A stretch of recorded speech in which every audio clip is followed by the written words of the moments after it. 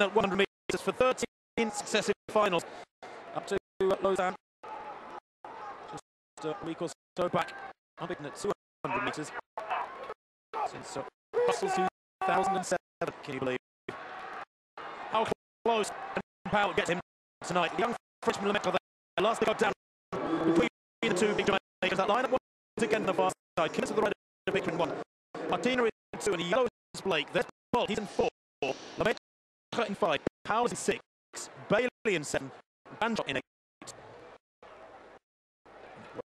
Will Lemaitre come make of this sand between the two massive Jamaicans there in white?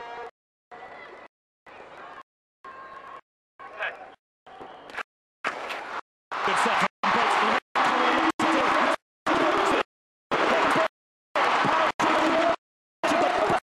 Going to take it per metre. Powell second. I think on the near side. Bailey fourth. The winning time 9:83. It's a new meeting record. Into a slight headwind. It's not the fastest time in the world this year. That's an 9:82 by Powell and Bolt himself. But he won pretty good fittingly there. Usain Bolt. He knew he got it in the bag after about 50 metres. I think he had a good start, Steve. The Met had a terrible start. I think the nerves may be getting to the youngster, who remains perhaps a joint favourite for that European title. We'll see how the times come out from that one. But 9:84 is confirmed there for Usain Bolt. Still a new meeting record. We've got for Jamaica, Bolt, Powell and Blake.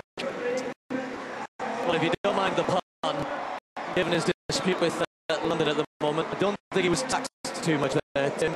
He didn't get the best of starts. I thought Powell got a slightly better start. And I just not sure how much he's really opening up. It doesn't look as though he had too much effort to get past Powell.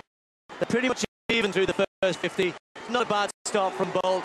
I don't think he's firing on all cylinders just at this point. He's doing enough to get past Powell. Then he can sort of ease back a little bit.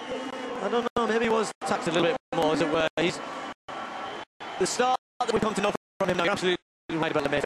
He looks a sort of rabbit in the headlights a little bit at the moment, but these